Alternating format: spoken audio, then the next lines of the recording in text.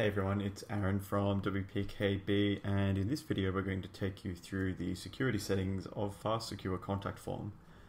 Here on my screen now you can see the first array of settings that we have access to, and they are the CAPTCHA settings. If you haven't checked it out yet, you'll notice that this contact form has a CAPTCHA down the bottom to help protect you against spam.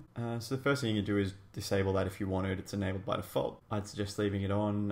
It is definitely the best anti-spam measure in my opinion, though unfortunately it can deter some legitimate users from actually reaching out to you.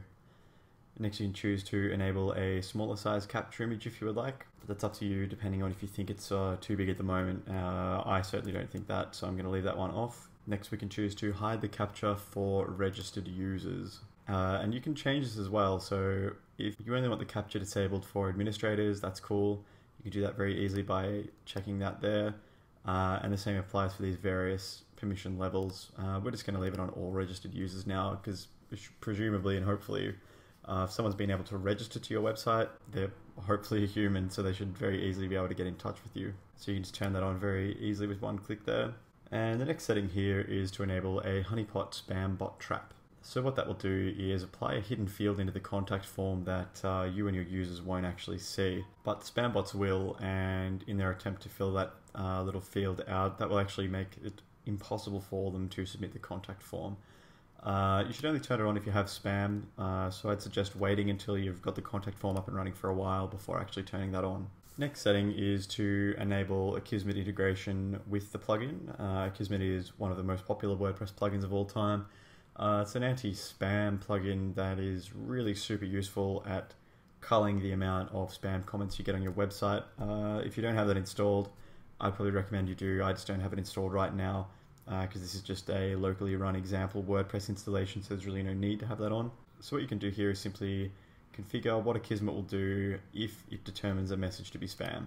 You can block spam messages or tag as spam and send anyway.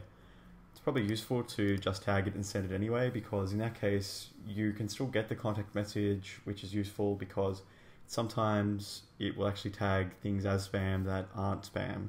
So you still want to be able to get in touch with the people that are trying to legitimately get in touch with you, but maybe submitted a very spammy looking message anyway. And indeed, if you choose to, you can also turn off the Akismet protection for this form, and that applies on a form by form basis. Next we get down to the domain protect settings, and what this does is make sure that that contact form on your website can only actually be fired from your domain. So people can't actually trigger that form to send remotely by sending certain kind of requests to the contact form or to your website. You can also, if you have need for it, input some additional allowed domains. It's extremely unlikely that you will use this, but if you do want the contact form to be usable from a different domain, you can do that just there. And as always, we'll hit save changes now just to save everything we've done. And that brings us to the end of this video on the security settings in Fast Secure Contact Form. If you have any questions about anything we've done here, please feel free to ask in the comments below.